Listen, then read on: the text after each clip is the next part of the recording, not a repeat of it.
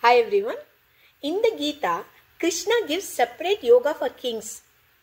Why does Krishna have to give separate yoga for kings? Why can't the kings also do the yoga we do? Because Krishna wants to solve several problems at one time. So he gives them quantum spirituality. Quantum spirituality gives both material and spiritual relationships to be successful. It operates in both these worlds. And he specifically calls it out, saying this is a science given to the kingly saints. See, if it had been for ordinary saints, he would have emphasized on the inner world.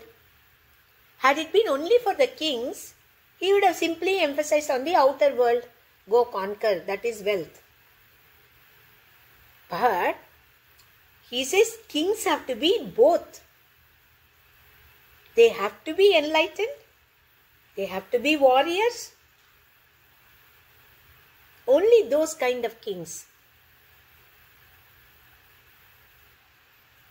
they can preserve the ancient science and all the Shastras mentioned in Gita.